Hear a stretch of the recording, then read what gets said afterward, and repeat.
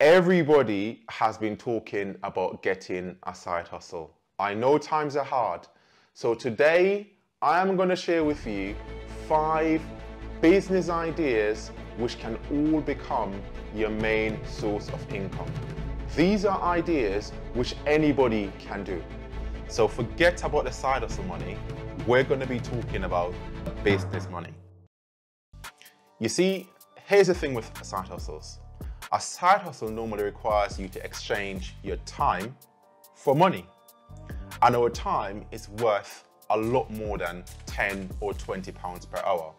So the one rule that I've got for these ideas I'm going to share with you today is that there shouldn't be a direct exchange of money for your time. Hi, my name is Byte Jones and welcome back to the channel. Don't forget to like and subscribe. So the first business idea that I'm going to share with you today is teaching. Now, I'm not going to ask you to become a primary or secondary school teacher.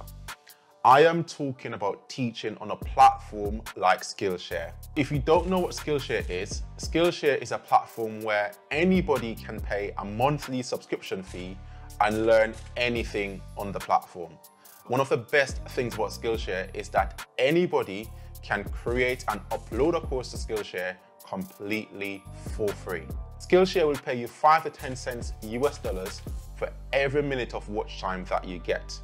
Now imagine, you create a 3-hour course, 180 minutes of watch time, you get 100 people per month to watch your course, that's $1,800 per month, every month. Now, what if we scale that up 10 times? You get 1,000 people per month to watch your course. That's $18,000 per month. Insane. Now, if you want some inspiration, check out this video by Ali Abdaal where he explained that last year he made over $700,000 just from Skillshare. Now, I'm not saying that you're going to make as much money as Ali Abdaal here because he's a massive YouTuber, he's got a massive following, but what I'm trying to show you here is that you can create a legit business just on Skillshare. If you have the ability to create any course that you can deliver by video, you can be making money on Skillshare right now. Now, what can you teach on Skillshare? Anything. If you have skills in Excel, even Microsoft Word, but you know, creative writing, graphic designing, programming, interior designing, even things like cooking, it really doesn't matter. You can teach anything on that platform as long as you can deliver that course by video, you can teach it. All you need to do is to create a Skillshare account, create your courses, upload them, and as soon as people start watching, you start earning money. Even though you can create any course on Skillshare, it might not be the best place for certain kind of content. That's not what I'm talking about.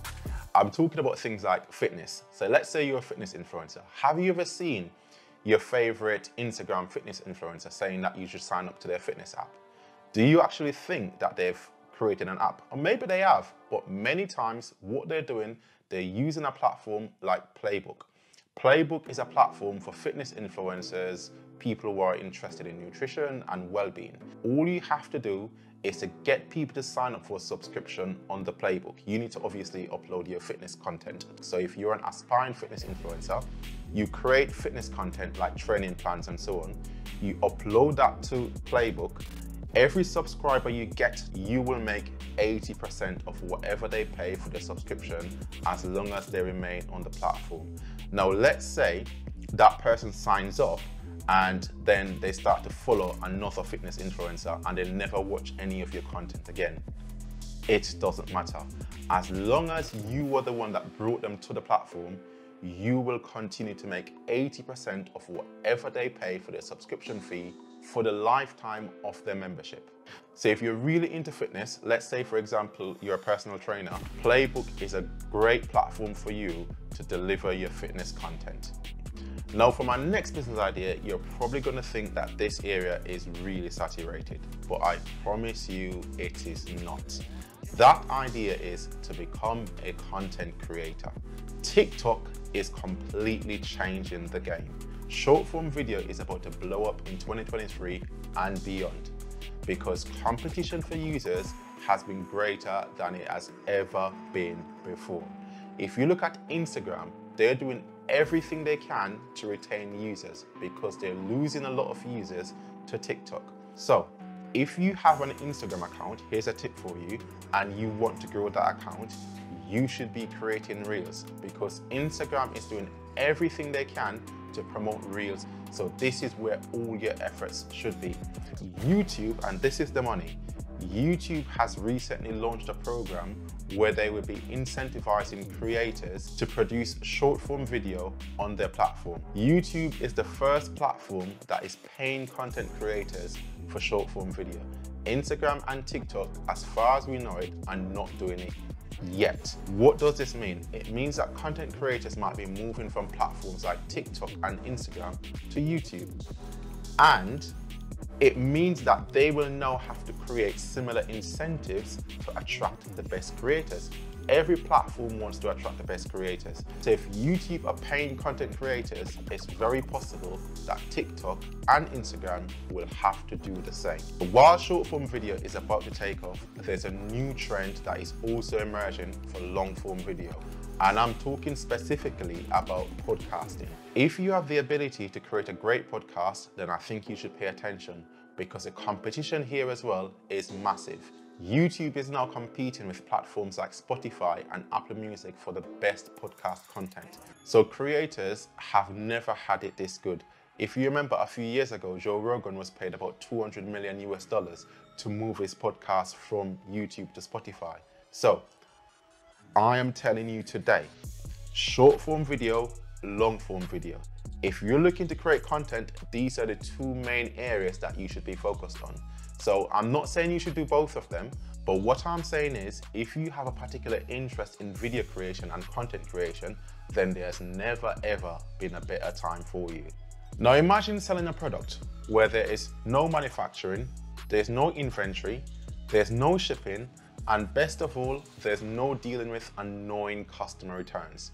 I am talking about digital products. Digital product creation is one of the best ideas for passive income. You literally create it once, start selling, and you just watch the money roll in. I recently came across this Twitter user, I think his name is Easlow, and he was making over $200,000 a year selling Notion templates. If you don't know what Notion is a productivity app. It helps you to organize your time and tasks and so on. But he has been making over $200,000 by selling templates for this platform. I also recently came across another YouTuber, and he was selling, I think it was Tumblr templates. And I didn't even realize that anybody was still using Tumblr. But between 2017 and I think last year, 2022 or 2023, he made over $700,000 selling Tumblr themes. Now, is anybody actually still using Tumblr? Because if they are, I need to know, because I need to be making some Tumblr templates as well. However, I am not saying here that you have to be making Tumblr or Notion templates here to make money. You can be selling things like ebooks. Check out this influencer that I follow on Instagram. She creates and shares recipes, and then she sells the recipes in an ebook on her website. Now, from what I've seen, she has made a very successful business for herself doing this. There are literally hundreds of digital product ideas out there that you can be using to earn money. Now, for example, are you great at something like Excel? You could be creating budget planners. People are literally paying. I've seen people paying up to $12 for an Excel budget planner. This is literally easy money. I am telling you, a lot of these business ideas, anybody can do them, and it has never been easier. So I want you to meet Lindsay. She's not my friend. I don't know her. I've never met Lindsay. But I've been following Lindsay for a few years now. Lindsay was a primary school teacher who started a blog called Pinch of Young. And for the first few years of the business, Lindsay has been publishing an income report. Now, if you look at the income reports here, you can see that Lindsay has been making over $30,000 per month from her blog. And as far as I know, she's still doing really well. She has over 1 million followers on Instagram today, and she has a very successful business running a blog and sharing recipe ideas on her blog and through her social media accounts. Now, my next business idea for you is to create a web application or a blog. That could be a website that provides a useful service to users, a web app that can be accessed through a mobile phone, or a blog that provides useful content like cooking recipes. I recently heard about Peter Levels, and Peter Levels created a website called nomadlist.com. And nomadlist.com is just a resource where people can find remote places to work based on the weather, internet connections, and so on. He also created another website called remoteok.com. And remoteok.com was just a website that advertises jobs to people who want to work remotely. Now, I learned that Peter Levels makes about $2 million a year from both of these platforms. He has 0 employees and no debt whatsoever. Let me share something with you, and I might embarrass myself a little bit now. My first online business was actually a job board as well. I created it in 2009 when I didn't know how to write a single line of computer code. Now I'm looking at it now and I'm thinking, this design looks awful. The code is probably terrible, but it worked. And I had over 30,000 registered users on this platform, over 5,000 people accessing it every day. This website laid the foundation in teaching me everything I know about running a business online. I was getting paid by Google AdSense from about 2009. I don't think people even understood or knew what Google AdSense was in 2009. I was also making money from affiliate income through sources like ClickBank, Amazon, you name it. It was insane because that was my introduction to the world of online business. I never fully realized the amount of money you can make from running your own website and the different streams of income that it could open up to you. When I created that website, I wasn't creating it to make money. I was creating it to learn to write computer code. But it taught me so much about running a business online. And that's why I think even today, it's one of the best ways to create your own online business. And literally, you can start making money right away, as long as you can drive traffic to your website. And don't get me wrong, I'm not saying it's easy. I'm not by any means saying this is easy. You will learn how to generate traffic and so on. But the opportunities for you to make money and to create a successful business here, you will have an audience and the earning potential will be massive. Now, I've created many online businesses, but by far the best online business I've ever created was a print-on-demand business. Now, what is print on demand? Print on demand is just a business model where you sell a product online that you can put a design on, but you never have to touch the product or hold any inventory yourself. All you need to do is to come up with a nice design for a product like a t-shirt, a wall poster, or a mug, a phone case as well. You put your design on the product, and all you have to do when the product sells is to notify your printing partner. They will take care of everything for you. Now, you literally don't need to do anything because all of this can be automated. Your print-on-demand partner can plug directly into whatever e-commerce platform you're using. And when an order comes in, it goes straight to them and they will print, package and ship the product all for you. Now, let's say a product arrives damaged to a customer, or it has some dodgy printing, or the product is missing. All you need to do, so for example, if the product arrives damaged, you just need to ask that customer for some photographic evidence. You then send that evidence off to your print-on-demand partner and they will pay to replace the product for you. You will never have to pay for anything out of pocket. Now, I'm going to show you this Etsy shop, which is called the Curious Shop. You can see here from their designs that they're just selling some basic designs with text, nothing too complicated. But if we scroll back up, you can see that they've made over 94,000 sales. Now, I've done a bit of research and this shop has been on the platform on Etsy for about 8 years. 94,000 sales in 8 years is a lot of sales. If we multiply their total sales by their average selling price, the cheapest price on here that I've seen is about £18. So I think that's about $20 US. If we multiply that by 94,000, we're looking at over $1.7 million or pounds, whatever currency you want to use. The pound and the US dollar is nearly 1-to-1 nowadays anyways. Over $1.7 million US in 8 years. years. That works out to anywhere between, I would say, 150,000 US dollars a year, or maybe more than that. It could be more than that. My math isn't very good. But you see what I mean? It's a lot of money. You know, they have in their store over 2,600 products. And just by looking at these designs, I can already tell that they're using a print-on-demand partner as well. So they're not doing anything special here. All they're doing is coming up with nice designs. Now, I'm not saying that you should go and copy this shop, because you'd be infringing on their copyrights, and don't do that. Now, I know you'll have a lot of questions about setting up your own print-on-demand shop. You know, how do you find products? How do you find designs that will sell?